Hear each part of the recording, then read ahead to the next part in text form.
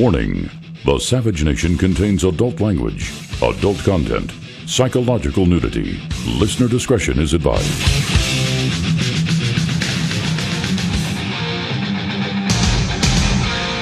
And now, America's most exciting radio talk show, The Savage Nation, home of unprotected talk, borders, language, culture.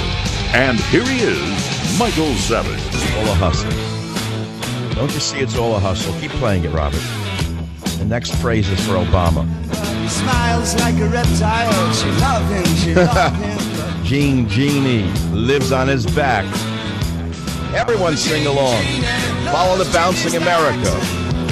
Follow the bouncing presidency. All right, so here we are. It's all a hustle.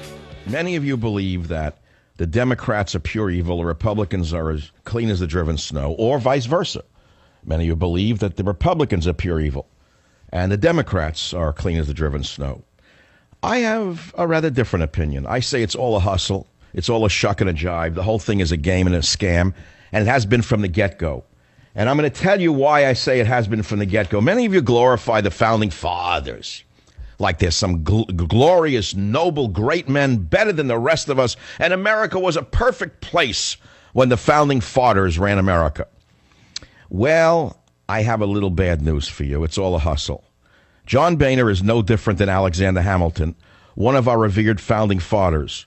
You see, John Boehner or McConnell or the other sellout Republicans, in doing deals against the will of the people and the best interest of the people, in selling us out to the New World Order globalism, if you want to put it that way, is actually holding up Obama's deal with the New World Order, the Bilderbergers, if you want to put it that way. But it's no different than what happened during the Whiskey Rebellion way back in 1794. You see, shortly after the American Revolution, when the people of America didn't want to pay taxes to the British, amongst other things, what happened was the new government of America wanted the taxes. The new government of the Founding Fathers said, no, we want the taxes ourselves now. So the resistors to these taxes on distillery products, mainly in the West, said, no, we're not paying the tax.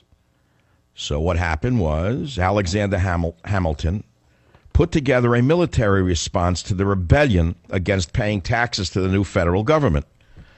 And the great George Washington, one of our great, bigger-than-life heroes, mounted his horse on September 30th and led a force of 13,000 soldiers, larger than any American army amassed in one place during the entire Revolution, to put down the rebellion among citizens. This was the first and only time a sitting American president ever led troops into battle. Did you know that? So he left that shortly thereafter to Alexander Hamilton, another one of the revered Founding Fathers, to scare off the American citizens who didn't want to pay taxes on whiskey that they made themselves. And that's why I say it's all a hustle. It's all a hustle, and what Obama is doing is no different than what they've done for the beginning of time in many ways, except he's a fanatic on social issues. That's the difference. But on taxation and on trade, tell me how Boehner is any different than Alexander Hamilton. They're pushing a new secret White House deal with China. They won't let anyone read it. It's still hidden in the Capitol basement. And right now, Obama has a rebellion on his hands, not from the Republicans who we put in power, but who from? But from the unions and the progressives. They don't want Obama trade. They don't want this secret deal with China. But who's pushing it? John the Drunk Boehner. The gobbler, McConnell. So what's that about? It's about taxation without representation. It's about selling out the citizens to some greater power. And that's why I'm playing today weird songs such as Genie by David Bowie, which I'd like to play again. And I'm not going to ask you to call because many of you are lost already, since I can't have you listen to me and say Republicans good, Democrats bad, or our side is against them Dems. Right away, I'll get the knee-jerk listeners to talk radio to call in. Yeah, Mike, them Dems are really bad, and if only we get them good Republicans in like the Founding Fathers, why we could save the nation. I'm a little more cynical than that. And that's why when I entered radio 21 years ago, I said, hey, don't confuse me with a Republican. I know there are many copycats right now, carbon copies we used to call them. But I've been the original the original independent in talk radio, and I have been and I continue to be. So what good does that do you? Nothing. I'm only here to entertain you. Since I have no entertainment, no power of persuasion whatsoever, we're going to play music today and talk about the news. So let's begin again with one of my favorite new songs, which I can't get out of my head. I like the next line. Sits like a man but smiles like a reptile.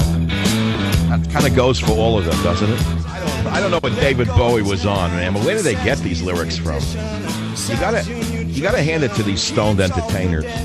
They go into another world that us rationalists can never even understand. All we can do is enjoy the product of their time travel. That's why I love art, music, poetry. It lives on his back. What would the world be like without the crazy people? What a boring world it would be, my God. A world of politicians and sports talkers. I spent about 40 minutes before the show today. I was like trying to pick music for the show. I was saying, why am I doing music? Why am I spending all this time searching for songs? Because music elevates me. Music lifts me up. Music carries me.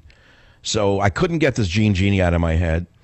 I couldn't get I Feel Loved by Donna Summer out of my head. I couldn't get How Can You Mend a Broken Heart by the Bee Gees out of my head. I couldn't get A Horse with No Name by American out of my head.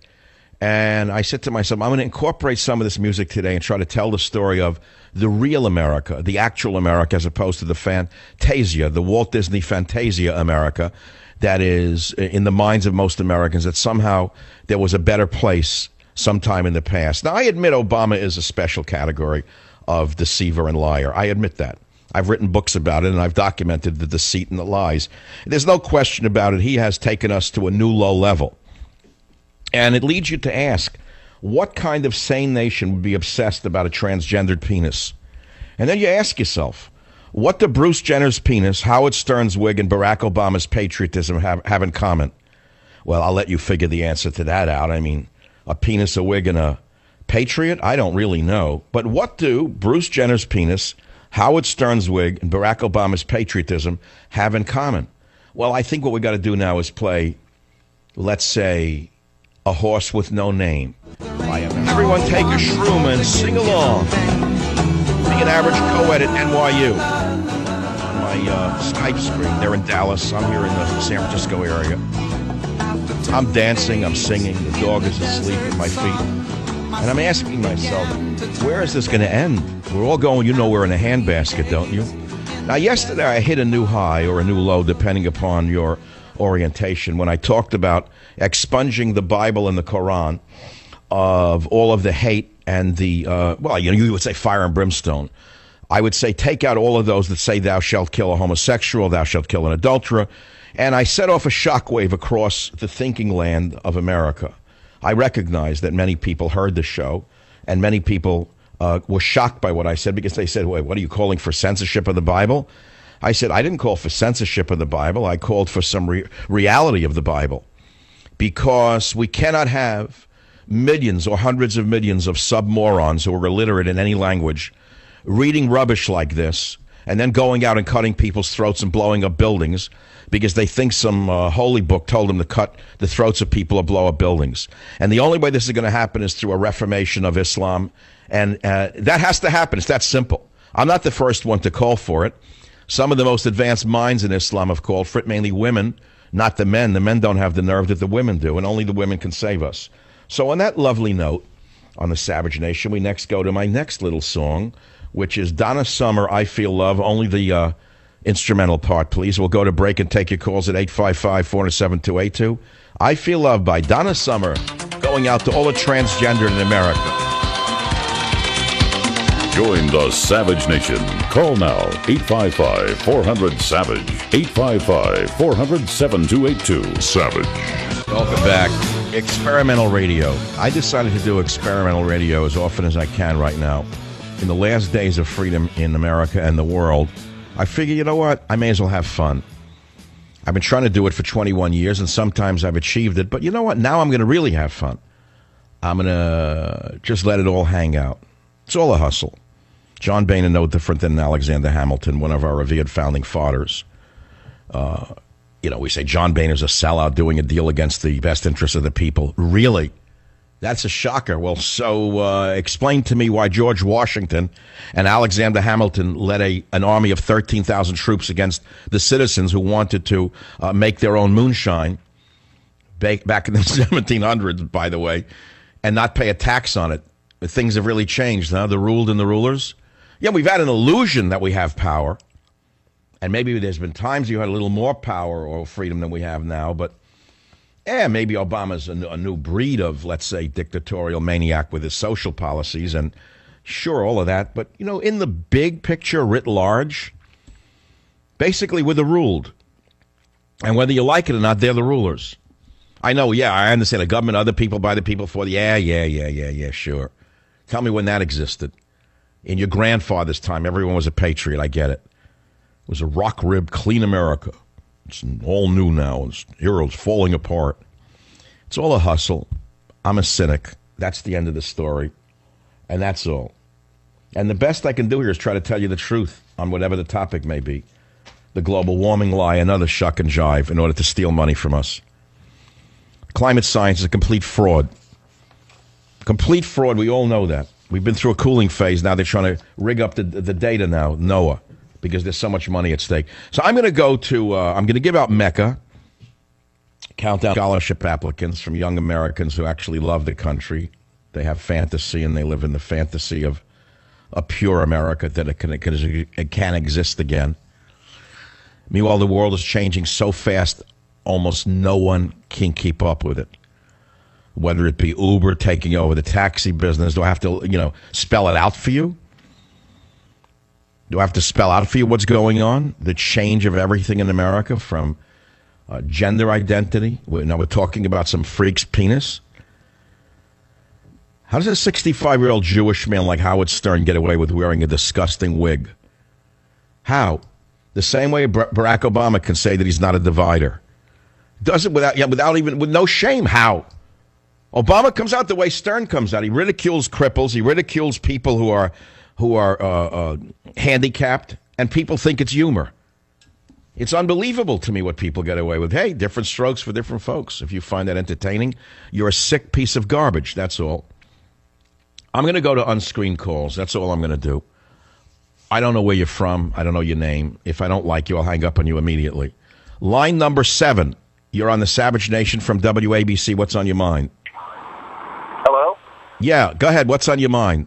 All right, so here's my question. I think it started in the 80s with the smoking and the seatbelt and the thing of people interacting. If someone's smoking, you go, excuse me, could you please put the cigarette? With people interacting, with people talking, and suddenly switched, slowly, subtly became, we're all going to use the police to help us out. We're going to create a higher force. So what you're saying? America's the restriction of our freedoms began with anti-smoking laws or seatbelts. When did it begin? Exactly, subtle, tiny things that seem to be like safe for us. Well, I agree with you. I thought about that many times. I said, how did the gays and lesbians get us in such a lock grip where we accept whatever they do to us now as just another incremental destruction of our civilization? I said, well, okay, it started with the seatbelt. I mean, I grew up in a time where there were no seatbelts. Then there were seatbelts, but they were sort of optional because you had them around your lap and the cops couldn't see if they were on you. Then the government figured out a shoulder strap where the cops could see that they were on you. So everyone's automatically now puts a seatbelt on. Automatically now everybody checks themselves no matter what the pervert says to them. No matter what the sick sisters in the colleges do to their children, they say, well, I'm not going to say anything because I have to wear the seatbelt around my mouth. Is that what you're talking about?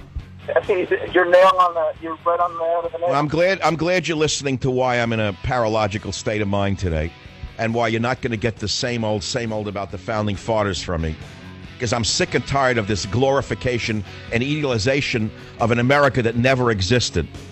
You're getting a free copy of Countdown to Mecca. All I can do is create and experiment on radio. I hope you'll stay with me. I'll be back in a few minutes right here on the Savage Nation with something brand new, I guarantee you. Join the Savage Nation. Call now, 855-400-SAVAGE, 855-400-7282. Savage. I mean, if you're, okay, listen to me. You're all complaining how bad you have and how horrible life is, and we know that the reptile in the White House is as bad as they can get, I think. We know that. We understand that we have no party. We have a one-party system. I mean, you ask yourself, where are those young conservatives that were elected? Senator Cotton, they stripped him of all committee assignments, denied all funding to his congressional district. In other words, they put him, he's the Rosa Parks of the Republican Party. And where is that young black lady elected in the last election, whose name you have forgotten, super conservative, Salt Lake City, black woman in a white district? Where is she? She's the Rosa Parks of the Republican Party. The vermin called John Boehner and McConnell, these racist pigs, put her in the back of the bus, and they get away with it. Why? Not because of the race or the sex or this. It's because of the politics. The conservative is the new black in America. The conservative is the new whipping boy in America. So what happened to the country? I don't know. So how do you live with it? You can complain about it day and night. You could sit and kvetch and read the news stories about what they're doing and sit here and talk about a better time in the past and how we got to do this and got to do that. All right, there's an audience for that. But you know what? Don't count me out of that one. I've done it for 20 years. Let me tell you something. The world is changing around all of us. The landscape of politics is changing right in front of our eyes. It's as though a great smoke is coming off a swamp, and we don't even know what's going to be left when the smoke clears. It's as though we're waking up every day to a new dawn. And in this new dawn, there's a huge fog on a swamp. And we don't know what the swamp contains. We don't know what kind of animals are in that swamp. We don't know what's going to come at us next. That's how most people see the world. And I'm talking about people who are conscious. I'm not talking about the average schmendrick around you. The guy walking down the street next to you doesn't know what's going on around them. He doesn't know, nor does he care. When did he ever know or care? Tell me when the average Joe ever cared or knew what was going on around him. Never. Not until he walked into a plate glass window or got hit by a bus in a crosswalk did he know what was going on. But it's worse now. You got the schmucks running around with a phone in their hand, and they look at it. They cross a street looking into an iPhone. That's the world you live in. So the world's changing. Everything's changed. Radio's changing. Talk radio is not what it was, never mind 20 years ago, never mind 10 years ago, never mind 5 years ago. Talk radio is not what it was 1 minute ago. And so you have to be flexible. You have to be able to create. You have to be able to move on a dime. Not only for your own survival, but for the survival of the whole medium of talk radio. I'm taking a gamble. I'm experimenting. Yesterday I did the Bible. I don't want to do it right now. Now, if you want to call on it, I'll handle it. Today I'm doing something else. I'm doing music, poetry, science, art. I have a few ideas about where I'm going to go today, but I'm not 100% sure I'm going to let you take us there, because I feel that the American people themselves, who actually are tuned into talk radio, who still listen to talk radio, who care enough to pick up a cell phone and call a show, they will direct the future course of this country. And that's why I called it Unprotected Talk when I started this format a few years ago. Now, I went away from Unprotected Talk for a while, and I went into screen calls because I was getting such awful calls that I couldn't handle it. But now I'm going to go back to Unprotected Talk to see what's inside the swamp as the fog lifts. Let's begin on line number 2. Line 2, MAL, Washington, D.C. What's on your mind, line 2? Yes, Dr. Savage. I hear that and the rumor that Obama, being satirical, wants to change dog food to make it more what Michelle Obama wants. All right. You mean that it's not healthy enough for our animals? She needs a healthier dog food. Right. We have to slim down. Yeah, well, the pets need to. I wonder what Bo eats.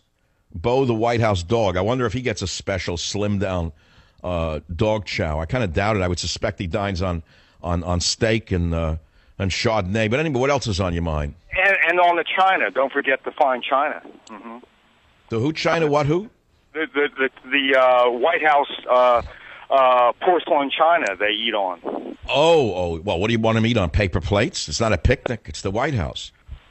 By the way, you have awesome callers, and you seem even more focused, Dr. Savage. You mean even though I'm sounding unfocused, I'm more focused? No, you were focused. Now you're. Yeah, I am. I mean, I'm following the Cassius Clay lead. You knew him as Muhammad Ali. I still call him Cassius Clay, where he said, "Float like a butterfly, sting like a bee."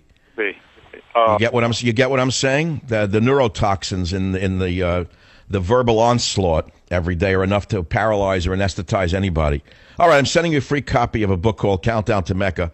You know that there are still people who read books. Would you believe that? In your lifetime, the bookstore will disappear, as sure as I'm sitting here. There'll be no bookstore. I don't know what it's going to be, like a barn with pet products in it or something. But I grew up writing books. I can't help it. I can't stop myself. To me, the book is still some kind of sacred thing. It's in my genetics. It's in my blood. It's in my people. It's in my genes going all the way back to Abraham, Isaac, and Moses. The book is still king to me. And so that's why I continue to write them. To me, the written word is something significant and something that will kind of always last. And that's why I continue to do books. I'm not going to change. Nevertheless, let's see what the listeners have to say. Line number 5. I have to go slowly because they don't know. See, if I don't say their number, they won't know they're going to be picked, and then there's a blank spot. So I have to sound like I'm talking to a Democrat voter. Line number 5. You're on the Savage Nation. Go ahead, please. Hi, Mike.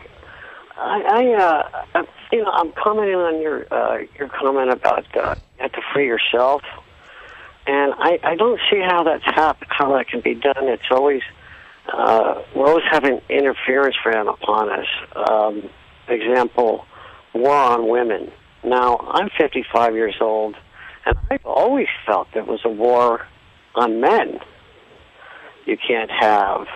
No, there's no war on women. That's rubbish put out by the feminist Nazis, and we know that.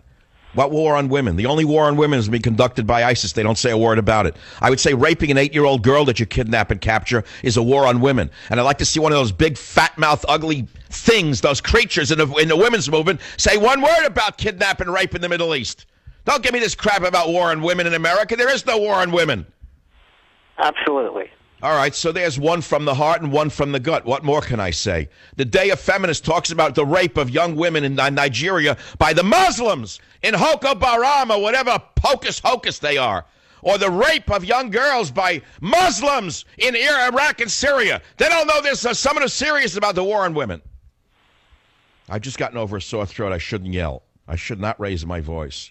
But I felt obligated to because there's nothing more serious than raping a woman. It's the worst crime you can commit on the planet. It's being done on a daily basis by the members of ISIS, ISIL. We give them such nice acronyms. They're vermin. They're subhumans. They should be snuffed off the planet. Obama has our Air Force heroes flying for hours and days around them and they don't fire a shot. Why not? Because they're on our side. We created them. We funded them. We gave them our equipment. That's why they can march with a 1-mile parade of their weaponry when they took over Ramadi and we didn't fire a rocket. They're working with us. That's one analysis that might be correct, isn't it? Absolutely. Well, let me go to the next step because it's bugging me now. How could ISIS make such gains when we have America and Israel, the most powerful militaries on the earth? Israel's in the area. What has Israel done to stop ISIS? Answer, nothing. So you have to say, wait a minute. Whoa. So what do the Israelis have to do with ISIS? You want me to go into a conspiracy theory that might be real? America and Israel are on the same page of letting ISIS rage. Why? Because they want ISIS to do their bidding in taking over Syria. They want ISIS to overthrow Assad. Do you understand that one? I don't know if people can follow this. Maybe I'm being too logical now after floating around with music by David Bowie to jump to that. Maybe too much of a jump cut for the movie called The Savage Nation. So let's go to the next caller out of the air. Pluck it out of the air, Mike. Mike, pluck it out of the air. Line 3. Go ahead. You're on The Savage Nation from MAL in Washington. What's on your mind, sir? Yes, Michael. I can't tell you how much you made my night when you talked about expunging the Bible of the injunctions to kill for this sin or that sin. Because before you said all that, I already had rejoiced in thinking that we had reached the nadir of our culture with Bruce Degenerate. I said, yes. You can't go any lower than that. Well, right. Howard Stern's wig and Bruce Jenner's penis are in the same category as Obama's patriotism. But I'm one of the members. I'm a member of the largest group you have in the religious Jewish community, Chabad. And so I look at things a little differently. You are a Chabad member, and you didn't take umbrage with my suggestion that the calls for homicide should be expunged from the Old Testament? No, I doubly rejoiced because I realized that... Wow. No, I can't believe... I figured I lost my entire religious Jewish audience yesterday. Well, you see, you don't have the mentality that we have in the Chabad community. The mentality that we have is when you say borders, language, and culture, we know that we came out of Egypt. Egypt was the lowest level of humanity that ever existed. And we had something that were called Mitzorim. Mitzorim means borders. Oh, now, well, hold it. Now I'm going to get a lecture on something. Am I getting a slight migraine? Where are we going with this? This, that since you were talking about expunging the Bible, the holiest book that ever was, the book that we never wrote, that no man ever wrote, but because of your anthropology background and you subscribe to cultural relativism, you think that it must be something that man made up. It can't be anything greater than that. All right, so you're taking umbrage with my suggestion that the calls for homicide be written. You're actually taking the opposite view. Right, and you know why? Because you're a fanatic. I understand why. Because you're a robot and a fanatic. No, because there's a prophecy that says that the Messiah will not come until the whole world turns to heresy. So here you have Michael Savage. All right, here we go. Now the whole world's turning to heresy because I said take murder out of the Bible. Great. Yeah, well, why don't you hang me now? I'm a heretic. Hang me now because I said stop killing the homosexuals because they're getting it from the Quran. So I'm the bad guy or they're the bad guy? You don't play the game. You can't make up the rules. Now, let me tell you about the Bible. Oh, I can't make up the rules. So you want me to go out and kill gays? Is that what you're saying? We would do that. The Jewish people didn't have any reformation, contrary to what you said. The Jewish people only had been expelled. Now, wait a minute. Then why don't Orthodox Jews go out and kill adulterers? The whole Holy Land wouldn't tolerate... No, you have to answer the questions. You're telling me you want the Bible interpreted literally. Isn't that what you're saying? Because God wrote it? Not to be interpreted literally. I'm asking you to answer a question. Stop hocking me at Shining like I'm some 13-year-old in a synagogue that you can beat up with a foul breath and garlic falling out of your pocket, with sponge cake falling out of your beard. Stop it already. Answer my question. Do you want to go out and kill adulterers because your God wrote it? Because God is our creator, and we have to answer to him. You don't, because you're a free thinker. I just asked you a question. So then you're saying Chabadniks should kill adulterers? I'm saying all Jews, because God commanded it, and the eternal covenant should do what God commands. Don't you? So you say then that you want to go out and kill adulterers. Is that what you're arguing? Other things being equal, we would do it. We haven't been reformed. The Muslims... Wait, I don't understand. What do you mean things being equal? So you mean the fanatical Chabad organization would actually kill adulterers if they could? The whole Jewish organization would do it, not just Chabad, because it's an eternal commandment from God. So you believe in killing gays and you believe in killing adulterers? Are you kidding me? I believe what God tells me as a commandment to do. You don't, because you're a free thinker. That's where you're going wrong. So what stops you from killing adulterers? Because we're not living in our country with other things being equal. We don't have the temple. We don't have everything around. Oh, so in other words, when the great days return, you'll start killing adulterers and gays? False. When the great days return, there won't be any sin any longer. People will see the right thing to do automatically because the knowledge of God will fill the world like the water covers the seabed. So in other words, when Leviticus says a man or a woman that divineth by a ghost or a familiar spirit shall be put to death, you want to kill astrologers? They won't exist in the time of the world's transformation to the Messianic era because they'll see the right thing to do automatically. Well, that's an interesting logical shift.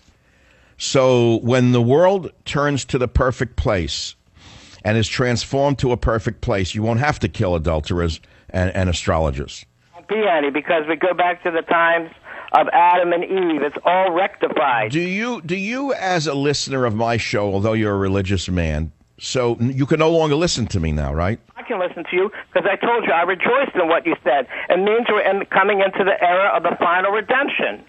The Messiah won't come until the world turns to heresy. So you have a Jew who doesn't play the game, but he makes up the rules, and he says we can't have our holy book. That couldn't be anything lower than that. When did I say you can't have your holy book? When you say we can take things out of it, or maybe even add things to it, we have in the book itself that says, by God, we cannot do that. So you're no different than the fanatical Muslim. So the Orthodox Jew and the fanatical Muslim are one and the same. The only difference is the Muslim has the nerve to carry it out. You don't. Because why don't you just convert to Islam and do what you really want to do? Why don't you join ISIS and go kill gays and adulterers in Syria? You might be happier. You won't have to constrain yourself there in Brooklyn. I'll be right back. Join the Savage Nation. Call now, 855-400-SAVAGE, 855-400-7282. Savage. My Savage Nation is sponsored by SwissAmerica.com, the only company I trust to protect my wealth with gold and silver. Call 800-BUICOIN. Crazy world, isn't it? And how do you get through a crazy world? Well, some do it through religion. They stick to the religious teachings of their father's father's father. They follow in their footsteps. They don't vary one iota. That gives them stability and sanity. We have to respect that. The problem is when they try to impose it upon us, isn't it? That's when the trouble begins. Others say, I don't care about any rules. I'm going to do it any way I can. They wind up either suicides or drug addicts or both. Because, as you well know, the human being needs structure and order. And then there's the rest of us. Somewhere between the religious fanatics, we have a mild belief in God and the Ten Commandments. We don't want to rely upon drugs, sex, and rock and roll to get through life. And we get through life without religious fanaticism or drugs. That's the majority of decent mankind. And Barak said unto her, if thou wilt go with me, then I will go. But if thou wilt not go with me, I will not go. Join the Savage Nation. Call now, 855-400-SAVAGE, 855-400-7282. Savage.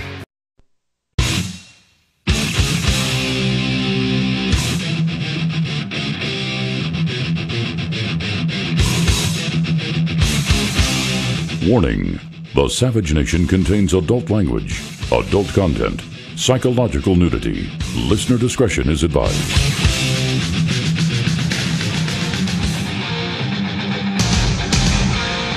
And now, America's most exciting radio talk show, The Savage Nation, home of unprotected talk, borders, language, culture.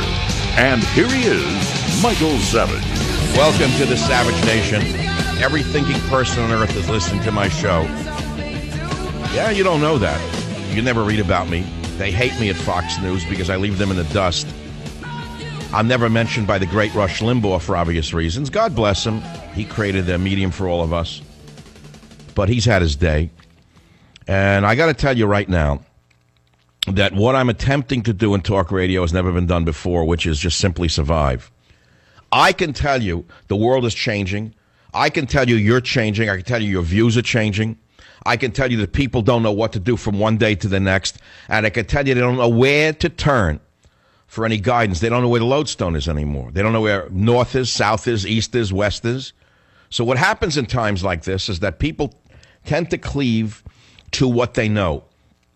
If they're religious, they become more religious. If they're irreligious, they become more irreligious. If they're immoral, they become more immoral. If they're drug addicts, they become more addicted to drugs. If they're sex addicts, they become more addicted to sex. And so you say, well, then what are you talking about? Where are you leading us? I don't know. You decide where I'm leading you. I'm not leading you anywhere. I'm only a talk show host. I'm not a politician. I'm not a movie star. I have nothing to offer you other than thinking. I guess I'm leading you to think for yourself. Maybe that's what I'm trying to do. Maybe I'm leading you to try to think for yourself. Thinking. It's as rare as writing books. Yeah, thinking today is an endangered activity. So now I get attacked by a group called Right Wing Watch, and they say, Michael Savage says, in my day, Caitlyn Jenner would be in a straitjacket. They find it offensive? To me, it's commonsensical. They make it sound like I said something crazy. I'll read it to you. Michael Savage yesterday offered a very reasonable take on Caitlyn Jenner's gender transition, telling listeners that she is, quote, mentally ill, psychotic, and jealous of his sick, ugly daughters. I still think it's true. And here's what he said. Quote, in my day, that's a mental illness. They're put in a mental hospital. They're given medication. They're put in a straitjacket. They're put in a locked ward, and they're guarded around the clock from hurting themselves or others, close quote. Savage said. He went on. In this demented, sick Western world of ours, this is now considered a lifestyle choice. He also called Jenner a symbol of, quote, the death of America and the nation's unraveling. I 100% think that that's true. I'm not ashamed of what I said. I stick by it. Does anyone disagree with me? And here's what else they're saying I said that's wrong. Quote, as Islam is rising, America is dying, Savage continued. As Christianity is being crushed around the world, what is rising? Islam. Why is it rising? It's not because the people who are joining Islam necessarily want to cut other people's heads off. It's because they're vomiting from the putrid garbage being spewed down their throats from the vermin of Hollywood, close quote. That's a reasonable statement. I wish I could say it again today. I mean, I don't know how I had the mental clarity yesterday to say that. So I had to quote myself from yesterday in order to say it today. I agree with those statements. And to be focused on a psycho like this, a narcissistic maniac like that, while the world is burning, is unbelievable to me. It's about as real as Howard Stern's wig. A 65-year-old Jewish man wears a wig like that and gets away with it and makes a fortune? Yeah, only in America. And what does it show? He mocks people who are handicapped. That's considered entertainment in America today. So that's where we are today. It's all a hustle. And as I pointed out in the last hour, John Boehner is no different than Alexander Hamilton, one of our revered founding fathers, in doing deals against the best interests of the people. I explained the Whiskey Rebellion to you in the last hour. Now, many of you are decent people, but you're free of all knowledge, so you don't know what's going on around you. I don't say you're bad. Many of you are very decent people, but you're free of all knowledge, so you think that what I say is revolting or shocking. It's because you don't understand what's going on in the real world. So I'm going to go to open mic to mic today. I'm going to do what's called unprotected talk, because I think that you can shape the course of America's destiny, in that your mind is as good as anyone else's mind. By the way, that's true. Your mind is not as good as John Boehner or Mitch McConnell, the two sellouts. Let's take some whacks at it. WMAC Radio, line 4. Go ahead, please. Line 4, what's on your mind? Yeah, Dr. Savage, you seem like you're a very learned man, but that's only on secular material, not too much on spiritual. I wonder, have you ever read the Old Testament and the New Testament? Well, getting what I call about as far as, I know your parents are from Russia, and you're an immigrant from that, and that's where they get to Stalin and Gorbachev and Putin. And you sound about like that when you do all that screaming and yelling, sounding almost like Mark Levin. That's all he does on his program. And I tell you what, you do. All right, so you don't like me. What else is new? Well, you talk about the president as if he's some kind of dog or whatever. But no, I never called him a dog. I said he's a very clever devil. It's different than a dog. See, you're a black man, so you think that because he's black, you got to support him. That's your problem. Well, Jesus Christ, a black man. Why is it that black people have to support a man who is so evil? Why? Why can't you stand up for your own self and say, he may be black, but he's really not a patriot. He may be black, but he's selling us down the river. He may be black, but he's doing a deal with China right now that even the unions oppose. How do you explain that even the Democrat socialist unions are fighting your leader to stop this deal, the secret deal with China? How can you justify that? Well, is Jesus Christ a white man or a black man? Do you ever? You're not answering my question. Don't play preacher with me, preacher. Well, why don't you answer my question? If your man, Obama, is such a great man, why is it that the left-wing unions are opposing him on his secret deal with China? Ask yourself that question. Well, simply, I know the answer. Because, like I said, the Republicans are for it. Because, like I said, they are always for capitalism. That's for it. And I'm not against capitalism, by the way. And I'm sure. Wait, hold on. Yeah, the Republicans are for it because they're for big business. We agree on that. So why is it that the unions oppose it? Because you get these big businesses, just like how you all are conservative, you all like to make all the money, but you don't want to pay out any money. I don't want to pay out any money. I pay most of the taxes in the country. It's people like me who support people like you. No, you don't support me because, like I said, I'm a person who work on my own. But well, good. I'm glad. So you're supporting the people who don't work. How can you like that? Well, like I said, in America, no one wants to pay taxes, Democrat nor Republican, but we got to pay taxes. But you still haven't answered the question. Why is it that even the unions oppose your guy Obama on his secretive deal with China? And moreover, my friend, since you're such a just man as you apparently think you are, why is it that this man is the sneakiest president in American history who hides a deal with China and won't let anyone see it? What's that about? Well, like I said, the thing about China, everything is made from China. And China, they making all the money, but yet still they send over here to us dog food that is poison, the towels as far as... well, you're not answering me, though. What I'm trying to do is get you to think the way I try to get that religious Jewish caller to think. You don't have to support Obama just because you're an African American. Do you understand you have the capacity to say he's wrong on something? Has he ever done anything that you disagree with? I disagree with as far as him. As far as there are several things I may disagree with him. I'm not saying I agree with everything, but as far as the leader, I rather support a Democrat than a Republican. Like I said, I rather. But you're not answering me. What has Obama done that you find offensive? Well, as far as the Patriot Act, as far as continuing to allow that to go on, because all right, in other words, spying on Americans, we agree on that. But if labor unions are pressing the Democrats to reject Obama's lobbying on the trade bill, doesn't that tell you that even they oppose this man on that issue? Well, it's simply called, like I mentioned earlier, due to the fact that these big Republicans, who own most of the money, they want. Whoa, hold on, my friend. I said the Democrats are opposing Obama's trade bill. I didn't say Republicans. The Republicans are supporting Obama. It's the Democrats who are opposing Obama. The reason for that, because, like I said, they are wanting the money, and by them wanting the money, then... But you're assuming only Republicans want the deal with China. I'm trying to tell you that skeptical Democrats are also opposing him on this. Don't you get it? I'm trying to tell you because the laborers, as far as you know, they are for the people. And for the people, that means that the average person, that's what the Democrats are. So which side are you on? You're for the secret trade deal with China? No, I'm not for it. Like I said, I'm nothing wrong with trading with China because like I said... Well, no, hold, sir. Let's try to have a discussion here. So you agree with me that Obama's wrong on this secret trade deal with China. Is that what you're saying? No, I'm not saying that. See, well, that's your problem. You're stuck in a prejudicial view of him, which is because you are of the same race, he can do no wrong. Don't you understand how limited your thinking is?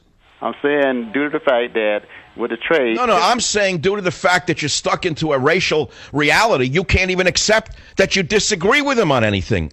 I told you I disagree with some of the things. Like I said, the Patriot, I disagree with him on that as far as politics. All right. Well, that's good to hear. That's good to hear. Unfortunately, in America today, people are locked into their racial politics, their sexual politics, their gender politics, and they can't understand that it may be harmful for the nation as a whole. That's what I'm trying to get across to you. And if I can have you occasionally think outside, let us say, the box that you put yourself in, it might be a healthier nation. Well, I'm saying that. I see why you were banned. Well, all right, I can see you called up. You don't like me. You accused me of being Stalin and Russian and this and that, but you didn't really actually listen to me. And now you actually agree with me on the secret deal that Obama's passing. So who's the Stalin here, you or me? I'm saying now, as far as I see why you were banned over there in England, due to the fact that, well, you tell the truth occasionally, but then an old clock that's no good, if it got hands on it, tell the truth 2 times a day, whether or not it's wrong. Yeah. So who do you know who tells the truth 100 times a day? Well, the Bible, as far with it, and then, by the way... So your boss, Obama, tells the truth 100% of the time? Was not written by God. The Bible was on... No, I asked you, who tells the truth 100% of the time? Your boss, Obama? He's the new Messiah? And getting back to the Bible, I said in the Bible... I'm getting back to your boss, Obama. Does he tell the truth 100% of the time? Do you tell the truth 100%? Well, no, wait, excuse me, sir. You're coming on this show, you're attacking me, calling me Stalin, because you disagree with me. You're stuck in your racial biases. You support the president because he's black and you're black. And you're telling me that although you disagree with him, he's still better than me because he tells the truth 100% of the time is what you're implying. No, I'm just asking you, do you tell the truth 100% of the time? No, I'm not going to be put on the spot, my friend. You're the one on the spot. You're the one calling my show. I'm not calling your show. Well, I'm just telling you now, as far as if you can answer that question, do you tell the truth 100% of the time? You're not answering my question. You won't answer why you support Obama no matter what he does. The man is trying to push the most secret trade deal in history. How can you support a thing like that? Due to the fact that we do need trade in America. But so you're for a secret deal. You have no idea what's in it, but you like it because Obama's for it, right? It's the text of this trade deal, my friend, is still hidden in the basement of the Capitol. Is that the country you want to live in? Now, if you really look at the situation, what he is... No, you look at the situation. Don't impose your ignorance on me. The text of this deal is still hidden in the Capitol basement. No president in history has tried to get away with a sneaky thing like this. Why would you support that? What is he hiding in that bill that he won't let anyone examine it? Well, it's about like how you said as far as Obamacare, when it was first come out there, you got to read the bill. I mean, you got to pass it before it actually know what's in it, because due to the fact that there's a lot of hidden agendas as far as in the bill. And due to the fact So, in other words, you agree there's a hidden agenda in the trade deal with China. Is that what you're saying? Well, he need to get as far as China. Oh, in other words, so you're giving him that power of being a sneak because he knows better than everybody what's good for America. Is that what you're implying? He's so smart and so good and has the interests of America at heart, and only he knows what America needs, so he can get away with anything because he knows that and he's the Messiah. Don't you understand what you're saying, my good friend? Don't you understand how you sound on this national show? And you are exactly the epitome of what I said at the beginning. You're a decent person, but you're free of all knowledge, and I will free you now for yourself. I'll be right back. Join the Savage Nation. Call now, 855-400-SAVAGE, 855-400-7282. Savage. Your Savage Nation is sponsored by SwissAmerica.com. It's the only company I trust for tangible assets, gold and silver. Call 800-BUY-COIN. All right, welcome back. I don't know if I can hear that now. My mood has shifted, and I'm in another place right now. And I'm going to go somewhere you don't expect. I'm going to talk about evolution or creation in a minute. I'm going to talk about the craftiness of a healer and how hunters actually work in the third world and how they capture their prey through the most amazing techniques you could ever imagine, lost to mankind. And I'm going to read it from a book called Secrets of Fijian Medicine by me, published in 1982 by the United Nations. You don't know about that. I know that makes me evil, I guess. It was the first book ever published that I understand. I'm a pioneer in a field of science called ethnobotany, something that is lost on the average person who can scoff at it, not understanding it.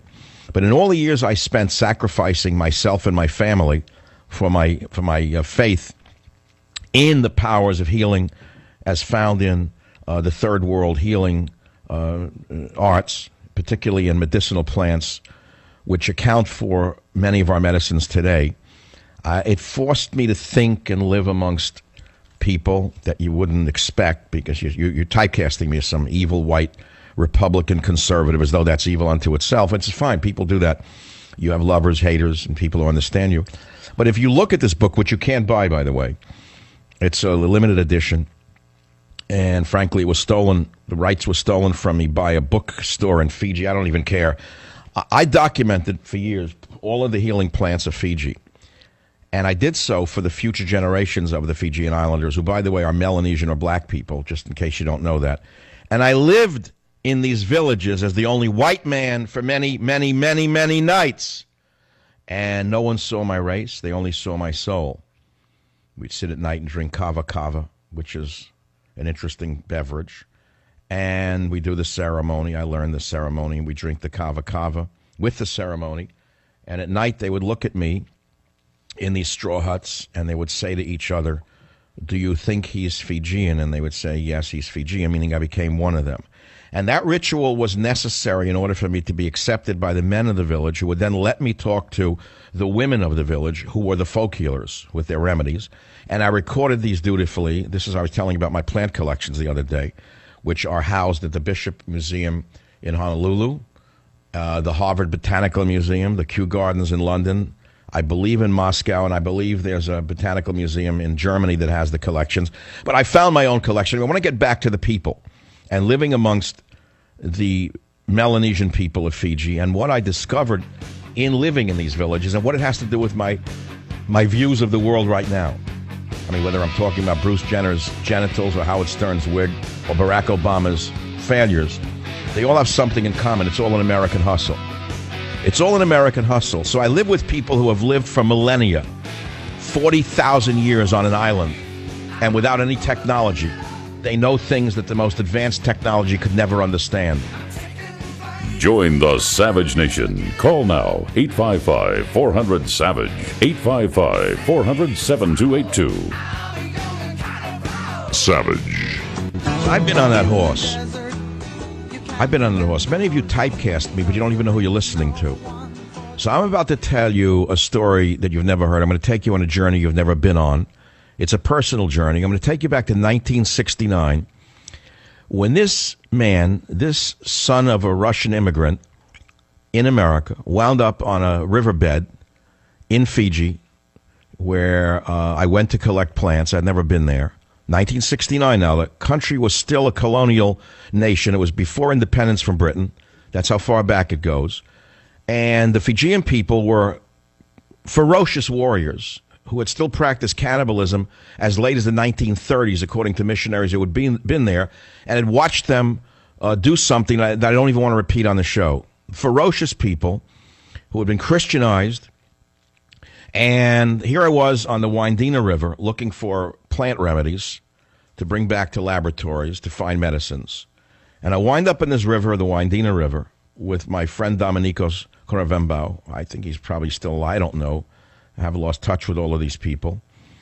And the whole object was to work with these people, listen to the women, tell me their folk remedies so I could collect the plants, bring them back, have them sent to laboratories and look for what's in the bark and what's in the leaves, for various illnesses. So here I am on this river, this white boy, all black men, 30, 40 men on the river crossing. The Land Rover came to a dead end. They couldn't cross the river. And remember, I come from New York where there are many races, and the last experience I had with as many people from another race was when I taught in an all-black school in South Jamaica, where I did quite well indeed, by the way. Why? Because I have a way with people. I found out that people, at least then, will relate to you as who you are rather than who they think you are after a very short period of time. So the rest is history. They accepted me. I accepted them. I got through the stereotypes. They got through their stereotypes. And I went about my business of going to village to village to village to try and find some plants.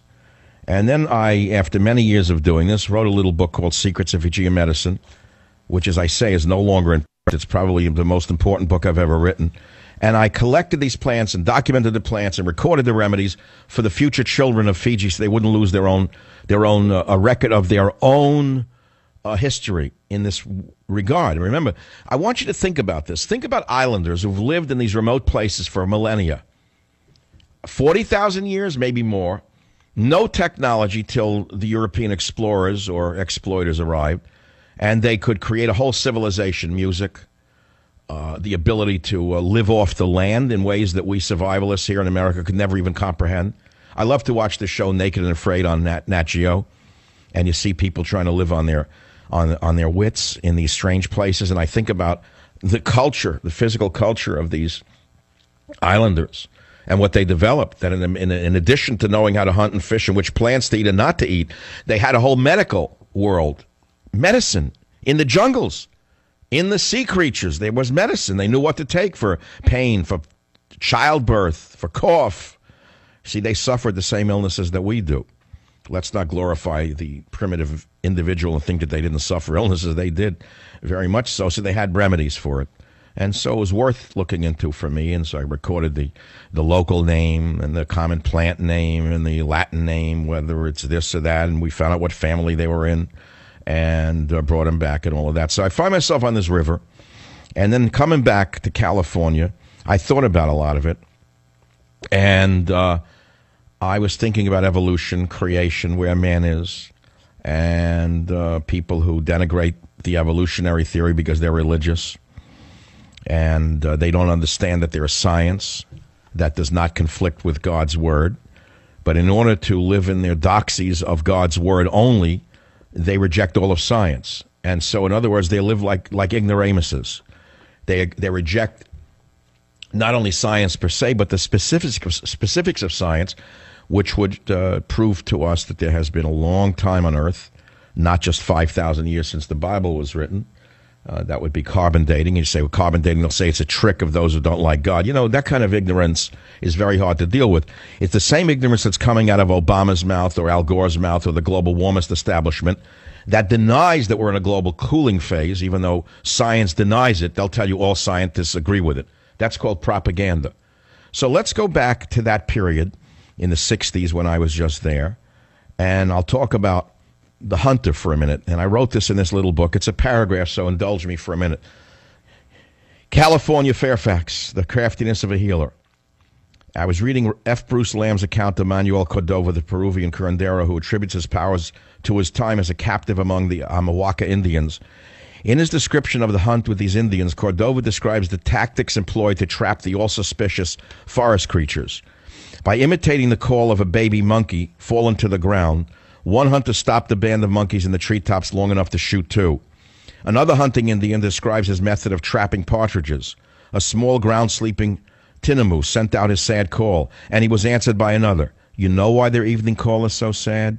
They don't like to sleep alone, and at sunset each one wanders around aimlessly, calling and calling and calling until an answer comes back from somewhere. Well, I answered the call and found that was between the two birds. One bird was nearby and soon had my arrow in his body. The other bird, for some reason, came slowly. Finally, but very cautiously, turning back and forth, he came within range and had my arrow in his side. And then I wrote the following. The hunter finds the softest region of his game, and by employing many tricks, he penetrates. Is this deception? What do such tactics teach about man's relations with his own kind? Must we also seek the softness of our fellow creatures to penetrate? Do those of us who are most sensitive make the best hunters once we decide to stop turning the other cheek? Can there be scruples when survival is at stake? Certainly the hunting Indians who imitate the call of fallen baby monkeys don't consider this question, or do they? Should they starve instead? Should we starve instead of using whatever means are at our disposal to bag our game? Aha, the question becomes difficult right now.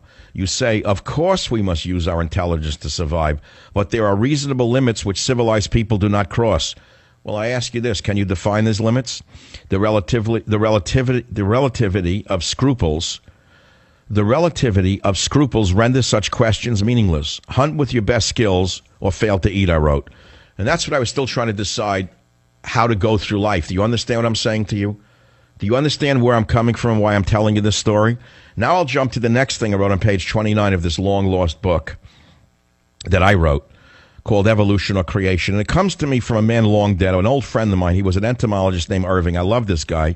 He was a crazy man. He was a 350-pound entomologist who talked to himself and kept huge journals. One of the crazy people of the earth who I've always been attracted to. I love crazy people who are actually rational. And here's what he wrote me, because I asked him about evolution, what he thought about it, because he spent his entire life studying insects, bugs. That's all he did was stare at bugs. He worked for the U.S. Department of Agriculture, and he spent all of his time in a laboratory staring at bugs and recording bugs, and he understood history, evolution through that, or let's say the animal world from the point of view of the insect. So here's what he wrote. He says, Dear Michael, recorded history has of times been compared to a postage stamp placed on top of the pyramid of Cheops. The pyramid is the unrecorded history. I feel a similarity to evolution as we define it. That is 99 and 44, 100% of evolution occurred from the molecule that divided in the hot spring about 1 billion years ago, probably less, to a cell as we know it. Sad as it may sound, no pun intended, the distance in development from amoeba to the beauty of Beethoven's Ninth Symphony chorus is surprisingly short. Yet fools studying for their PhD are measuring the temperature of mitochondria. The individual cell has specializations that would put a large organism to shame, doing the same thing in so small an area. Lamarck, a genius in his writings on evolution, said things get larger. Note that he didn't say things get more complicated, but larger. If the religionists are going to cite God's will, how about the glory of the pseudopodia or an amoeba engulfing a bacterium? How about a bacterium per se? Specialization, purpose, what have you, can be found even in a complex protein. Hail the glory of the helix. Man evolved consciousness, reason, a soul, but they are continuations of the inanimate pebble, and even earlier, back to the hydrogen atom, and even further to energy and time. Yet we can be rational and spiritual and even religious without being ashamed of our origins. The religionists need good sex and a dose of salts. He was a great guy. The religionists need good sex and a dose of salts. They fail to see that continuity does not mean we are as primitive as our origins. Thomas Aquinas showed that strict Christian theology can exist alongside of the ancient Greek philosophy and art, shades of coexistence. The fools who print these tracts fear new ideas, not realizing the present cannot exist without the past and the future to support it. Michael, I tried to answer your questions. Glad to hear from you. Let us continue together to great heights. Regards, Irving. Happy New Year. And I said this interesting letter was written by my entomologist friend Irving Kaiser in response to my having mailed him a little pamphlet written by a Bible group denigrating the evolution theory that was entitled Darwin's Fatal Bee Sting. And this writing is recorded in his little book, Secrets of Fijian Medicine, which is no longer available, written by yours truly, Michael Savage, your favorite talk show host, and I'll be right back. Join the Savage Nation. Call now, 855-400-SAVAGE, 855-400-7282. Savage. Hey, our Savage Nation is sponsored by SwissAmerica.com, the only company I trust for wealth insurance, gold and silver. Call 800-BUICOIN.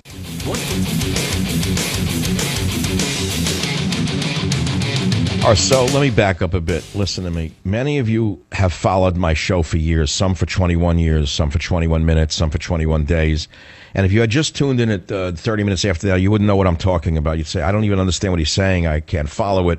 What is he doing? What's he talking about? The craftiness of a healer, the evolution or creation thing, where this come from?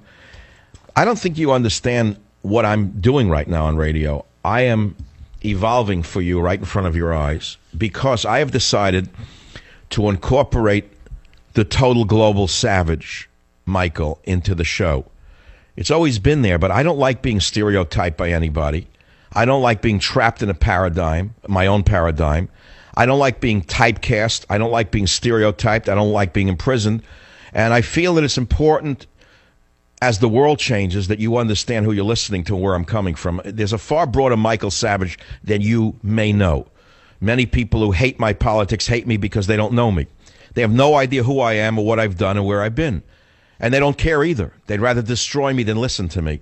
But that's to their detriment. So if I make those statements about Bruce Jenner being a freak who belongs in a nut house, you have to understand where I'm coming from. It doesn't mean I have to go along with the flow just because society is degenerating. I do not have to degenerate with it. Or if I criticize Barack Obama, it's very easy to say he's anti-black, but you don't know anything about me. You don't know anything about me. You don't know I'm the only conservative on radio who defended blacks 1 year after another on this show. Nor do you care about it, whether it was Kobe Bryant falsely accused by that white trasher up in the mountains. Remember that one? Remember where I stood on that? You don't remember that. You don't have to remember that because your mind is made up. And that's sad. But my mind isn't made up. My mind is open. And in that sense, I'm the most dangerous man on earth, which is a free thinker. And also, by the way, the whole concept of being a free thinker is the most dangerous threat to any social order. It's the most dangerous threat to a power structure. And yet it's the only salvation for a society. Because only by thinking freely can man free himself and others. Otherwise, we're just trapped in our own paradigms, becoming parrots of one side or another. And where does that get us? Nowhere. Nowhere. We sound like Nancy Grace on one side or the other. A mindless fool yattering for ratings, and I'm not going to fall into that. Now, I want to go back to some of the callers. WFTL in Florida, line 9. Go ahead, please. You have anything to say? Say it now. Michael, line 9. Go ahead. Fire away. I just want to know what the feeling's like with a 707 horsepower car. All right. Thank you for the call. No, it's okay. It's a decent call, but I don't want to talk about its open mind. I'm not talking about the Dodge. I forget the name of the. I don't even. I haven't driven the car in a month.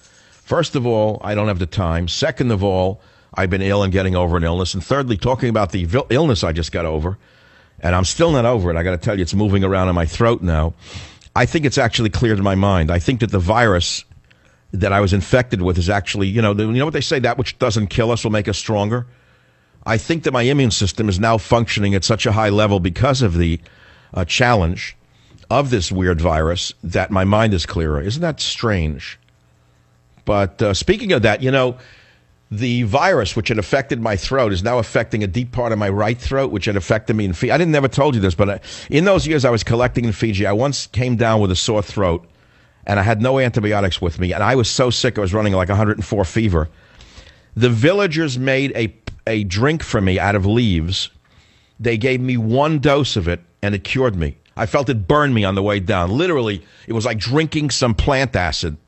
And I never had that sore throat went away, and it was so deep it scared the heck out of me. I wish I had collected those plants. I don't even know what was in that one. That was a great one. And pre-Viagra, interestingly enough, they even had a remedy for that. Would you believe it?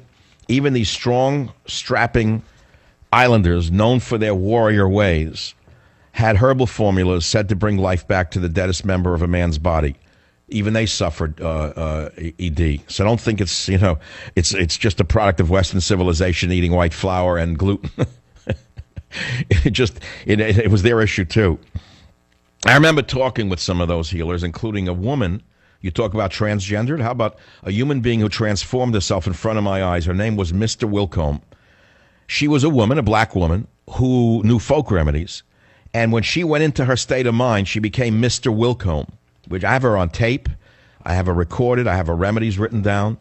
She went into a trans state, not a transsexual change, but her spirit went into that of another person. She claimed Mr. Wilcombe was I think she said he was a European who had visited the village, and she picked up his spirit and his mojo or whatever, and she became him. And she'd read, at that time, she'd read stuff to me and go into that state of mind.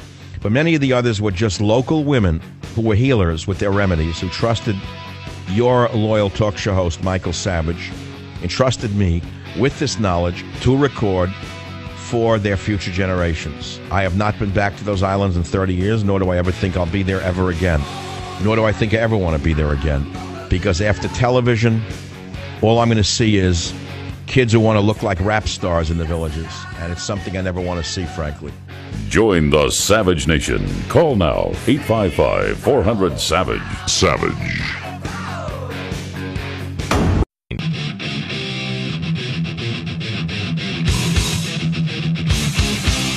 Warning.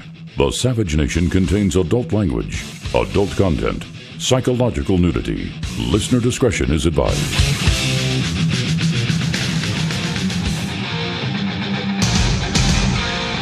And now, America's most exciting radio talk show, The Savage Nation, home of unprotected talk, borders, language, culture.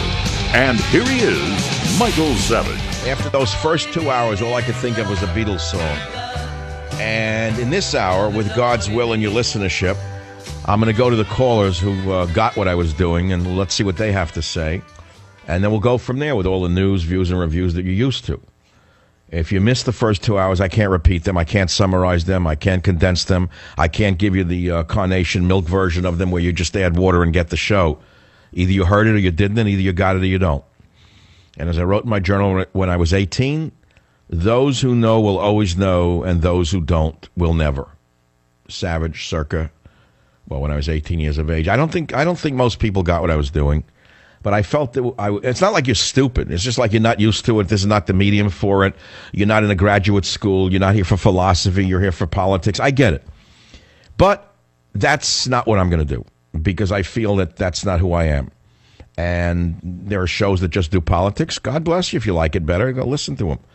But I feel that we have to puncture the envelope of our consciousness to see what's beyond our consciousness in order to understand where our consciousness comes from. And once you understand that your consciousness is a product of a lot of brainwashing, you may find out that there's something beyond your consciousness that can enlighten you as to what's really going on even within the world of politics. And I realize that's a double, triple backward flip, but when you look at Boehner, the drunk, the sellout, pushing new secret White House powers with the hidden Obama trade deal, you ask yourself, how could anyone get worse than Boehner? How could we live in a country that's this bad, you ask? And I go back again to the Whiskey Rebellion of 1794, when our so-called great founding father, Alexander Hamilton, was the mastermind behind a military response to the insurrection of Americans who didn't want to pay a whiskey tax. After paying the whiskey tax to the British, the American frontiers people loved making whiskey out of the excess corn that they had, and so they didn't pay any taxes on it. They were basically moonshiners. Well, all of a sudden, George Washington, who led this great revolution against the British, said, no, we want the tax. We want the tax from you. And the colonists said, what are you, crazy? We don't want to pay you taxes. He said, okay, good, you don't want to pay it. So they created an army of 13,000 men, the largest American army ever amassed in one place during the Revolution, even, to quell the uprising of citizens and make sure they pay taxes. So how does Boehner and McConnell differ from these guys who did that to your ancestors here in America? Well, I don't let you figure it out. That's all. That's all. Figure it out for yourself. Now let's go to the callers. Line number one, KSFO. Brent, welcome to the program. What's on your mind? Michael, I have a question. I would like you to talk to the listeners about the scientific method. I'd like a lesson on the scientific method. Okay, let me give you I'm going to give you, I don't know why I'm hearing myself. You want me to talk about the scientific method, which is the whole issue of evidence and proof, correct? And how you get to the truth of what's actually going on? Yes, I think it transcends most of the discussions we have on the radio. I think critical thinking skills and the way that I look at propositions on the ballot or anything I look at, I think I put it through the scientific method. Good. I'm going to answer you in one paragraph. It's on page 29 of my little book from 1974 called Secrets of Your Medicine, where I say science and art, what differentiates the scientist from the artist? Both seek to communicate a special idea or vision. But while the scientist offers proof in the form of experimental or statistical evidence, the artist attempts this proof by sheer control of a medium. The painting, sculpture, musical score, or manuscript becomes the proof in and of itself. By its elegance of execution, it communicates the special idea or vision. Yet the question as to what constitutes adequate proof continues to plague the scientist. Albeit elegant, many scientific proofs fail to convince on intimate analysis. So that didn't really answer your question, did it? No, but the method does. If I was to say that tomatoes cause global warming, how would we run that through the scientific method?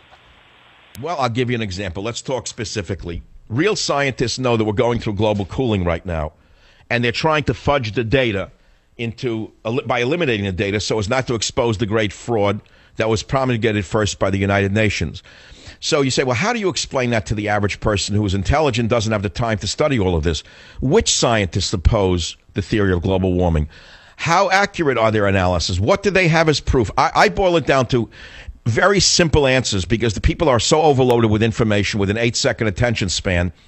I try to get people to understand one piece of data, which is almost irrefutable, called the Vostok ice core samples. Are you aware of them at all? Yes, I've heard of them. Okay. Go and Google VOSTOK, Vostok ice core samples.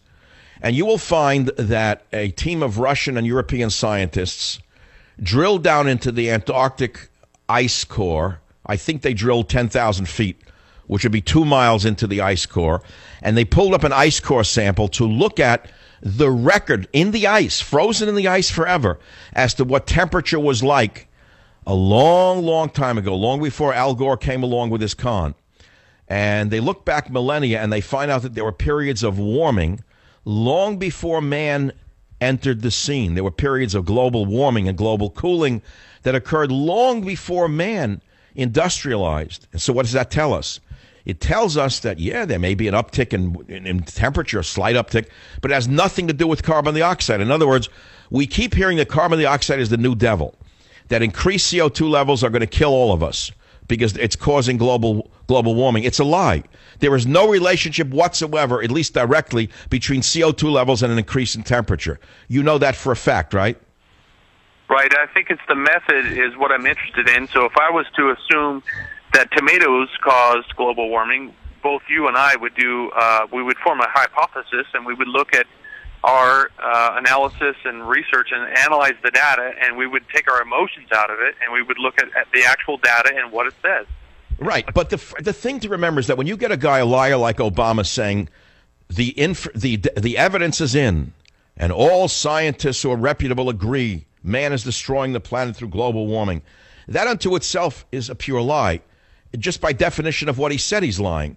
Because in science, we learn, even in the 7th grade, that there are no absolutes. That's the most important fundamental understanding of science that I used to teach to 7th graders. I would say, boys and girls, in science, there are no absolutes. What does that mean? Is that there's no final proof on anything in science. It's an evolving learning experience. So for you get a demagogue like Obama or Gore or the UN pushing it, they're pushing a political agenda, not a scientific agenda. There are a few areas of science that affirm. Linus Pauling, the great chemist and scientist, said that one of the reasons he went into chemistry is because by studying the elements, he was pretty sure he knew exactly what was, because you can prove what an element is. And so that's why people study things, to get to the proof of something. But when it comes to social science, there is no proof. It's all invented, which is why the country is melting down morally and ethically, because they try to push their lie as a norm and as a reality. Take the thing about this transgendered business. They're trying to make that into a norm. There's no norm to that. That is a construct. It's an invention. Why suddenly do men want to become women? Can you explain that to me? When did that suddenly become a norm? Why is that to be applauded? Where is the heroism in a man altering his body and his mind to become a woman? Where is the heroism in that? I would say as a scientist, we would want to put that through the method, and we would say, is that a healthy thing for children? Well, we know it isn't. It confuses children. I pity the children. I wake up every day crying for the children, what they have to put up with these psychotics pushing this lie down their throat. I wouldn't know what to do if I had a 5-year-old child right now, sending him to one of these government schools, lying to them, turning people like this into heroes and war heroes into criminals. It's a world of psychosis. It's an upside-down world. So what can I say to you other than I have my views of the world and you have your views of the world? And what is truth? Isn't that what we're saying? What is truth? What is absolute truth? Isn't that another question? Yes, I just have to say, Michael, I have 2 great children. I'm a married man for 13 years, and I have to say I have a beautiful daughter and a beautiful son, and I have a happy marriage. I don't know how you get through a day looking at what they're trying to do to your children here in California. I can't imagine the stresses on a normal, heterosexual, married couple with children in this sick state of ours under Jerry Brown, pushing that psychotic agenda down their throats, whether it's the lie of global warming or the wonders of immigrants or whatever you want. They come up with an invention every day. Every day they invent another story. It's going to be the stability between my wife and I and the way that we raise our kids to hopefully guide them through these troubled times. Well, there you go. Mother and father, the greatest threat to the Federalist power, the family. Can I please send you a copy of my great novel, Countdown to Mecca? I'm sure you and your wife will enjoy it. It is now 16 minutes after the hour. WBAP in Dallas. Deborah, you're up on the Savage Nation. Go ahead, please. Hello, Dr. Savage. It's a real honor to get to speak with you. You're a very favorite of mine. But I do have conflict with you and your stance on theistic evolution. Post-Watson and Crick, there's just too much information available for theistic evolution or even one species to another to have occurred. It's been proven mathematically impossible as not having enough time, matter, or space for that to take place. So, well, wait a minute. It's been proven by whom? I want to send you a website. No, I'm not going to let you put out a website because that's just someone's biases. But you're alleging that my views of evolution are invalid because Darwin is wrong. Isn't that what you're saying? Yes, I think Darwin was... And who declared Darwin wrong? Which genius preacher said Darwin is wrong and proved that Darwin is wrong? The fact that there's no junk DNA available to do the process. Epigenetics has disproved the fact that there's even junk DNA available for the random selection and the type. I don't think you're correct at all. I don't know where you're coming up with this idea. I suppose you're a religious person who want to believe that God created all the animals neatly, all at once, and then nothing evolved since then. Isn't that what you're saying?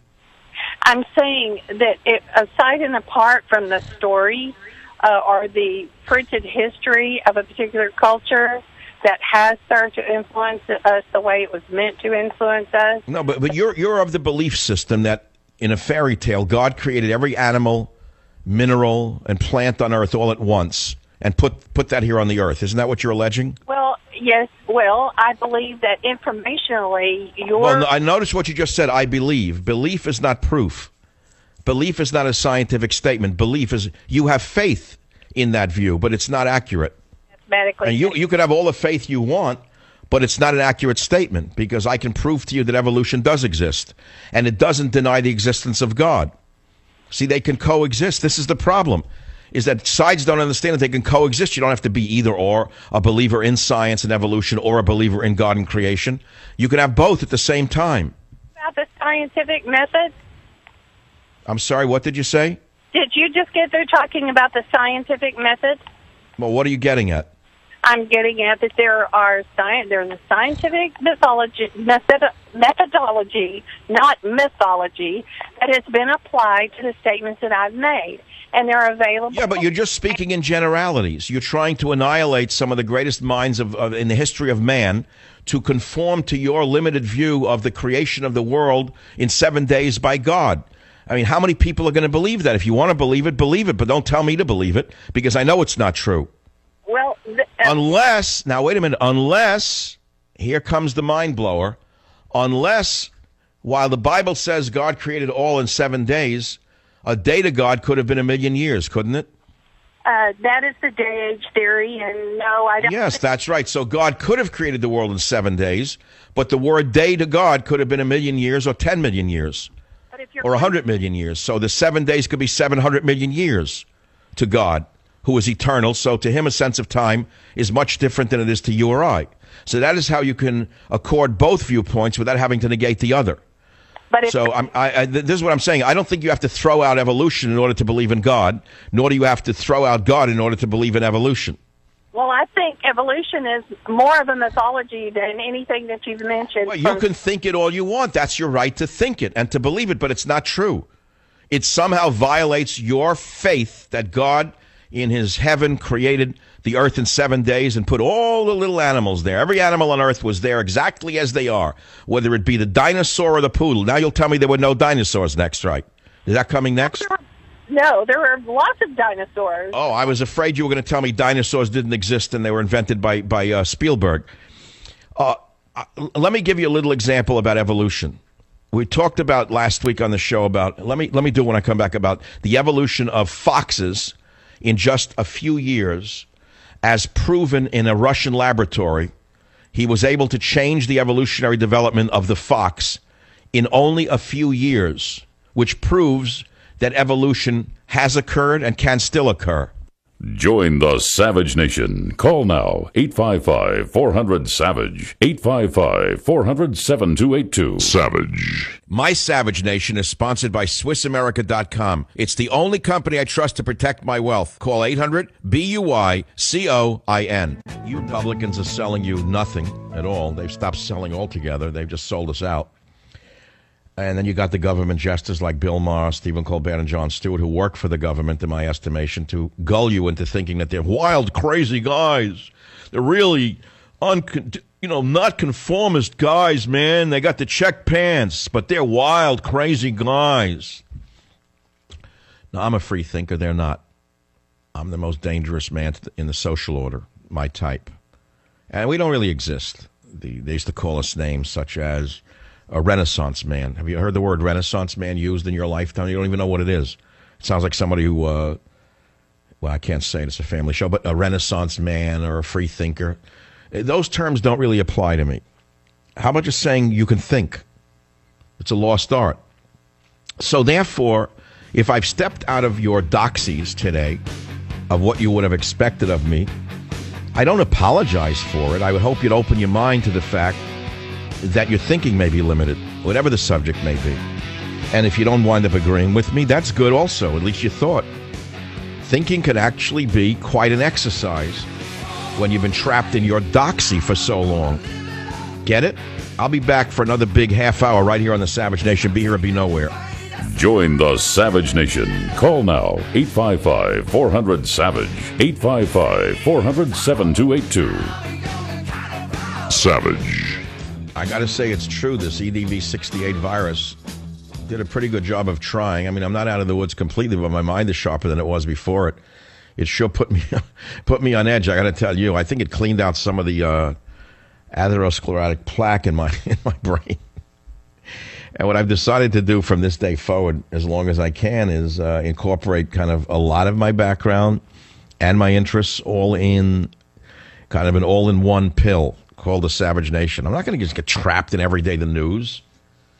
I mean, that's interesting, but, you know, Obama openly admits to sparring with Netanyahu, claims Israel is losing credibility. I mean, I could bash the OSHA permit workers to use a restroom of their gender identity.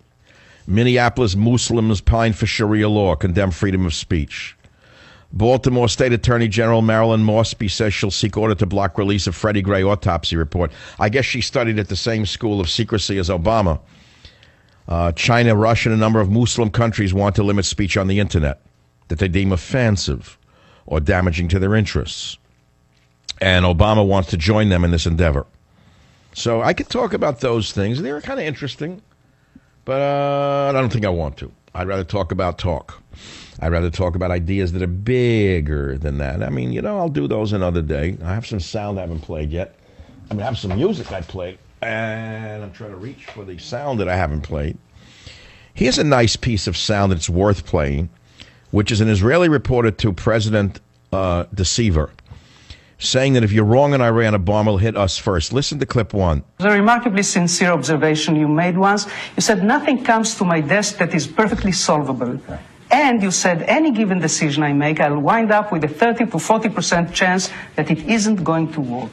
I'm afraid Israelis cannot afford even 3 to 4% chance you're wrong here, Mr. President, because if you are, the bomb will hit Tel Aviv first. See, now that's a woman who's a genius with logic talking to a deceiving liar who has the nerve to say that 30 to 40% I'll be wrong. Well, I'll just gamble with Israel's survival. I'll gamble with America's survival. Hey, I'll bring in 150,000 diseased children from Central America. So what if, a certain number of Americans get paralyzed or die from the illnesses? Hey, if you want to make an omelet, you got to break an egg. Hey, that's part of my agenda. What the heck? Michelle and I are going on vacation. Bye now. Have a nice country. So that's your president. To him, everything is a statistical analysis. But the Israelis don't have the luxury of that. 855-407-2882. Lincoln Chafee, he's going to run for office now? Who is he? What's a Lincoln Chafee? Sounds like a chafing dish with a picture of Lincoln on it. So there's really not a lot of sound that's worth playing other than the same old stuff that we've heard. Here's General Martin Dempsey, whoever he is. I think he's the chairman of the Joint Chiefs of Stiffs, saying that the fight with ISIS will take years. Why should it take years? We have the most powerful military on earth. If we really had the desire to wipe ISIS out, they could have been wiped out in 2 weeks. So here's Martin Dempsey, chairman of the Joint Chief of Stiffs. Listen in clip number 9. I have a pragmatic assessment of what's achievable and over what periods of time in a place like Iraq. Anything I've said about ISIL and about security and stability in Iraq, they would have heard me describe it in terms of multiple years. And that seems to me to be playing out that way. And therefore, I think this is going to take time. And so I'm not surprised that there's been this back and forth here in the early stages of what will be a long campaign. Can you imagine if we had Martin Dempsey as the chairman of the Joint Chief of Stiffs when we were trying to defeat Germany and Japan at the same time? This guy wouldn't have made it to lieutenant. He's nothing but a fake politician, a fraud. Why do you think he's lasted so long under Obama? A man who's purged the military. Because he's a yes man. That's all. A fight that will take multiple years. Why? Why should it take multiple years? If you really wanted a war, you wouldn't take multiple years. You know how to take him out. It's the way Bush took out Saddam Hussein. First command and control, then the Air Force. Well, they have no command and control, and they have no Air Force, so you don't even have to go through that phase. Then you send in the tanks and infantry and crush them. End of story. That's a 2-week campaign. We have planes that are allegedly flying over the enemy's positions for days, if not weeks at a time, and won't fire a rocket because of this attitude. So what do you think? You want my theory? You want my theory, which is not scientifically provable because I don't know what's going on. Why is this group called ISIS able to commit such heinous acts against civilization, raping, murdering, kidnapping, destroying art going back 1,200 years? Why are they able to do this? How can they do this with the world watching them when the United States military is there in the area? Israel is right in the neighborhood. They've done nothing. You've got poor Jordan and poor Egypt trying to launch strikes against them, and that's about it. We do nothing. Why? The answer is because we don't want to do anything. Because they're basically on our side. They either are on our side or they're a sort of factotum army that we're using for some reason or other against some of our other enemies and the enemies of the mind of Israel and Obama, which probably are on the same exact page on this. And my suspicion is that they want ISIS to become big enough to take over all of Syria and to kill Assad and take over Syria. That's my worst fear. Remember who wants that? McCain, the warmonger, wanted Assad taken out. Obama, the warmonger, wants Assad taken out, but he doesn't want to do it directly. They want to do it in the old shadow way, the way the British used to conduct Middle Eastern policy, which is pitting one side against the other, shadow armies against alleged enemies. And what would the end game be if ISIS becomes that powerful, if they do control Syria and Iraq? Well, as far as I understand it, ISIS is nothing but Saddam Hussein's original leadership taking over the country again. They're going to dominate the Shia. They are the Sunni minority who were killed by our forces through 2 Iraq wars, only to resurface now in a more virulent, insane form than they were even under under, what's his name, Saddam Hussein. And so we'll have a new Iraq under a new name called ISIL. It will be larger in territory, this time incorporating Syria. So how does Israel gain by that? Why, if my theory is correct, what would Israel gain by having not Assad, who they hate obviously, but ISIS? I guess they did a calculation, which is that ISIS would have no air force, which may be wrong because they'll capture his air force, and they'd be posing a less of a threat to Israel than does Assad. End of story. I think that's what they're thinking. That could be the war game that they worked out in their little limited minds somewhere in a bagel shop in Tel Aviv. I have no idea who's conducting these thinking. Do you think that they're geniuses? Do you assume that people who plan wars are smarter than you are? Do you assume that people who run military systems are smarter than you are? No, I don't think so. They're bureaucrats. They're technicians. But most importantly, they're nothing but politicians. They're the tools of the politicians who run the country. So, again, going back to the bigger picture and thinking out loud, I don't know why they can't knock out ISIS if they really want to. And it seems to me they don't want to. And the reason they don't want to is because they want ISIS to grow and metastasize into something larger to take out Assad. That's my estimation. It's one man's opinion. To take down the Syrian government. Do you agree with me? Mike on WWCO in Connecticut. Go ahead, please. You're on the Savage Nation. Yeah, Mike, just at the same time that all this is going around and it seems like they want to allow ISIS to run wild over there and take down the Syrian regime there, at the same time Qatar wants to run their oil up through Syria, which Assad won't allow them to do because they're allies with Russia. Bingo. So in other words, the oil pipeline runs through Syria now. You know, Bill Clinton committed a war crime. Never forget what he did to the Serbs in order to steal Kosovo from the Serbs. And the reason the New World Order stole Kosovo from the Serbs was for the identical reason of running an oil pipeline from the Caspian Sea into Europe. Do you know that?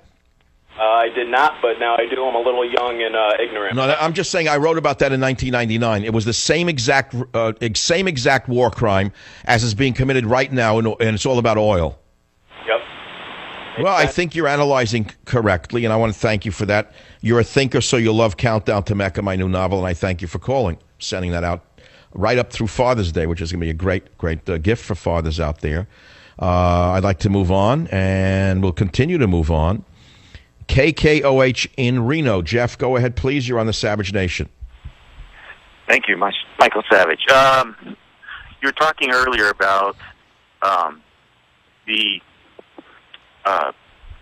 I'm nervous. Well, I'm sorry you're nervous, but I really got an audience that can hang up on me in 10 seconds, so try to make it happen. You were talking about being stereotyped, and there's some of us out here that are taking those government checks that you're talking about. We're actually putting them to good use and becoming self-sufficient out of them. So I wanted to give you some hope on that front. And what? So you're on government assistance and you're not a bad person. Is that what you're saying? Basically. All right. I didn't say that everyone on government assistance is a criminal, but I do know that there are illegal aliens who are selling food stamps. I also know that there are people in this country who don't need food stamps, who are driving new cars, who are using food stamps for luxuries and trading them, by the way, on the open market. You probably see that yourself. Yes, I have. All right. So we're talking about the fraud in welfare. We're talking about the fraud in food stamps. And I see it every day of my life with the fraud in these blue stickers for fake disabled people. I almost blew a fuse the other day as I pulled up to a parking lot right here in the San Francisco area, and there was a perfectly healthy middle-aged white couple, two little pigs going in to eat in their little Italian restaurant, and male pig pulls into the handicap spot and puts his little blue sticker on his thing and gets out of his car, walks to the restaurant. I say, "Hey, Johnny, where's your cane?" And he turned around and looked at me like I was the devil. Well, now, where did he get the right to have a handicap sticker and abuse something that was created for the truly needy? Where did that happen? How did they get away with this? Thanks for the call. Oh, yeah, I confront people with the fake disabilities. I do it all the time. Hey, Johnny, where's the limp? Hey, Johnny, where's the chain? The cane. They don't like it when you do it. Then all of a sudden they hold their back. You ever see them do that? Suddenly it's like this. They walk suddenly with the hand on the back. They got some shyster doctor to write them a note that, they got a disease. They need the spot. I hate it. You don't know what it does to me. Because I had a brother who was severely handicapped, and I really resent people stealing benefits for the genuine needy or the genuine poor. So don't lump me in with those who are condemning those who are needy and poor. because I'm not that guy. It's that simple. This is the Savage Nation. WTNY Radio. Evan, welcome to the program. I can't see the numbers. My eyes are blurry. Line 7, go ahead, please. Dr. Savage, a pleasure to speak with you again. I was curious if you had this thought about Israel wanting ISIL to take over Syria. If ISIL takes over Syria, that would allow them to gain their military technology, therefore giving Israel a reason to legitimately, preemptively strike against them in the name of country defense. No, wait, Israel could strike Syria right now. It's a weakened nation. It's crippled. Israel could wipe out Syria in 3 hours right now. Why don't they do that? If your theory is correct, they should take out Syria now, and they're not doing it. They should, but if the ISIL gets in there, Assad gets removed by ISIL, and then they get to destroy ISIL, and they get 2 birds with 1 stone. You mean they got rid of Syria and ISIS at once? Yeah. ISIL kills Assad, eliminating Syria. Israel kills ISIS. Now they can rebuild that country how they want. Well, there you go. It's possible. I know that there's some explanation for Obama not attacking ISIS and using a mouthpiece like Dempsey to keep repeating the big lie. It's going to take years. You know, it's a constant lie. Years. What years? We won World War II in 3 years. What do you mean years? What kind of nonsense is this? I'm active duty Army. It'll only take years if we want it to take years. That's right. How long would it really take if the United States wanted them off the planet? Full force? Probably less than a year. You think it would take a year? Less than. Well, you don't have to take out their artillery. They don't have any. You don't have to take out their tanks because they only have the tanks that they captured from the Iraqi army. And as far as I can tell, they're still in showroom condition because they haven't been used. I'm only giving them that time because it would take a little bit of time to do door-to-door. Well, all right. Now you're talking about door-to-door combat, very dangerous, very high cost to our troops, aren't you? I've lost a lot of friends doing that, but the payoff is worth it if you can eliminate the threat permanently. Wow. Well, you're a hero, and it's men like you who make our lives better. I admire it. Certain things come down to reality, and it takes men like you to save the world, frankly. So all I can say to you is my hat goes off to you, and I'll send you a gift for Father's Day called Countdown to Mecca. That brings us up to 48 minutes after the hour. I'll be right back. It's the Savage Nation. Join the Savage Nation. Call now, 855-400-SAVAGE, 855-400-7282. Savage. My Savage Nation is sponsored by SwissAmerica.com, the only company I trust to protect my wealth with gold and silver. Call 800-BUYCOIN. You wake up, we have criminals and gangsters running America. Like in the past, that's all. Instead of wearing wigs now, they wear ties. Boehner pushes new secret White House powers. Look at the top of the Drudge Report. There is a picture of John Boehner that says it all. You know, they say one picture is worth 1,000 words. This picture of Boehner could have been photo-touched by Orson Welles as a movie poster for A Touch of Evil. Boehner's face is the exclusive representation of A Touch of Evil. It says drunk, it says fool, it says lackey, it says clueless, it says traitor, all over it. The text of the trade deal with China is still hidden in the basement of the United States Capitol. And the liar-in-chief, the deceiver-in-chief, the Marxist-in-chief, the New World Order stooge-in-chief is trying to push this forward with Republicans, not with the unions. The unions oppose this. The unions know that this deal with China will destroy what's left of our industrial sovereignty. So the headline says on Drudge, Obama trade, global access to citizens' data. What is he hiding this time? Why is this sneak Obama doing this to us? Answer, because that's what he was put in office to do. The sneak was put in office by the banksters and the internationalists for one reason and one reason only, which is to increase the bottom line of their companies and their banks. They have no loyalty. They have no country. They have no nation. They don't even understand. The concept of a nation is a joke to them. The banksters don't have a nation. We're just one market. We're an ATM machine for the banksters. And WikiLeaks has released 17 different documents relating to the so-called secret negotiations of the sneak-in-chief. It will destroy what's left of our industrial might. Even the unions oppose it.